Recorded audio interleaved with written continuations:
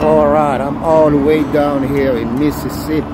Mississippi, that's where I am right now. And we got here because our load.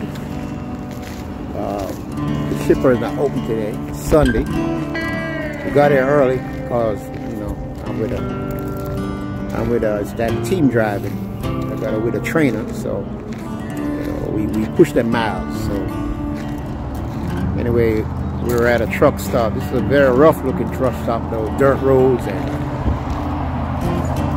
it's kind of rough. But guess what? We got thanks that I'm here.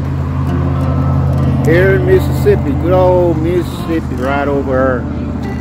On that, I see a house over there, man. There's a house over there, right over there. I don't know if you can see that house. Can you see that house over there?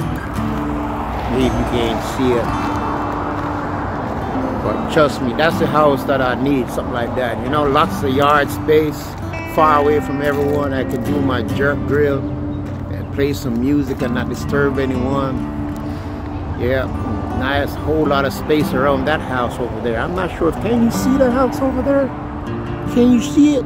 Maybe you can't see it, but that's the type of house I need, man. Right over there, man. Lots of space, lots of room, far away from everyone. The kids can run around and do my jerk, smoke up the place, man. Yeah, man. But anyway, right here in Mississippi, on my journey. I have a team driver. We don't get along most of the time.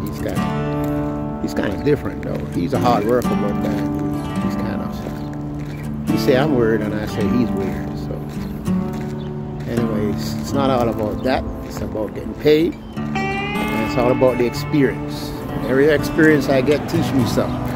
So, anyway, the trucking world is all about experience, man. That's why when you get like 1 year, 2 years, no one can touch you, man. No one can say nothing to you, man, because you've been through some stuff out here, man. So anyway, like and subscribe. Peace out. God bless. Put God first.